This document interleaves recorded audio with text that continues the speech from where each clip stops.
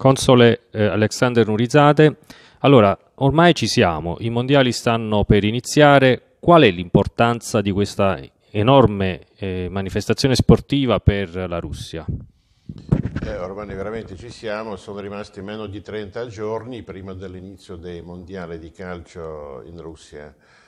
7 anni fa la Russia ha ottenuto la possibilità di svolgere la più importante gara calcistica del mondo in Russia e da questo momento sono iniziati importantissimi lavori di preparazione. Veramente sarà un campionato molto particolare, nel senso che è la prima volta sarà non soltanto in Russia ma anche in Europa dell'Est. Poi saranno i mondiali sia in Europa che in Asia. La Russia è sempre un continente, saranno alcune città che accoglieranno le gare, si trovano in Asia. Abbiamo fatto veramente un enorme lavoro, nel senso che saranno 11 città ad ospitare le partite di calcio, 12 stadi, cioè 12 perché 2 si trovano a Mosca. Abbiamo lavorato parecchio. 8 stadi sono stati costruiti praticamente da zero, 4 stadi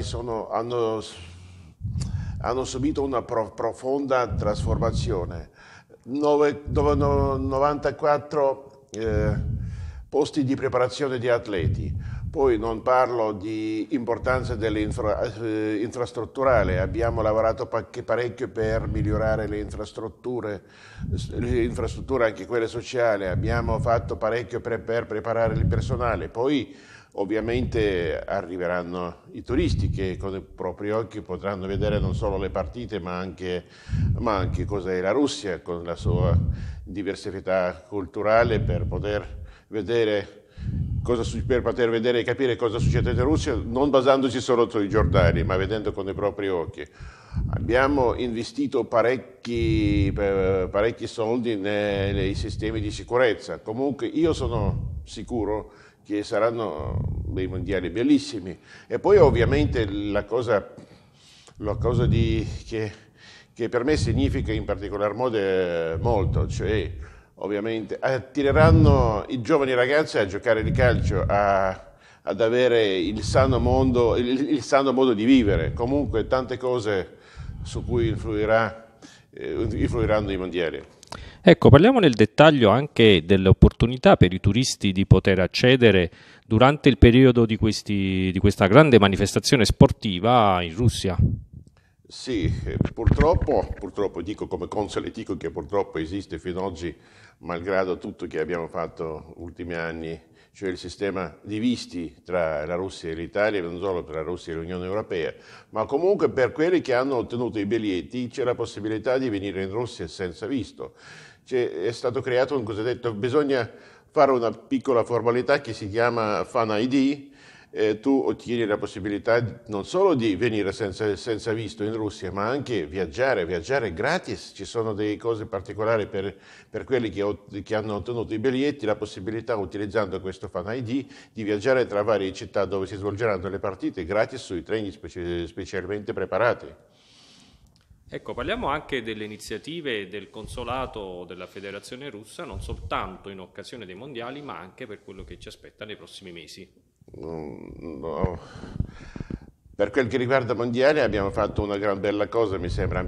Alcuni giorni fa abbiamo fatto una presentazione dei mondiali con la partecipazione di grandi nomi del calcio italiano come Carrera, Fabio Capelli, cioè tanti calciatori che sono venuti qua. Però quest'anno è un anno, anche questo è particolare dei rapporti tra la Russia e l'Italia, è un anno di stagioni russe in Italia, è un programma di festival, programma di scambi culturali approvato a livello governativo e ci aspettano molte cose interessanti. L'altro ieri a Milano è stata esibizione di un grande complesso dei casacchi di Cubani. A Piacenza ieri è stato un altro concerto molto interessante, a settembre sta per arrivare in tournée a Milano la troupe del balletto del Bolshoi. Abbiamo tante altre cose, veramente c'è una lunga lista. Un'altra cosa da notare, a Verona faremo un grande show sul ghiaccio. Si chiama Romeo e Giulietto, preparato da un grande atleta dell'epoca, Ilya Averbuch.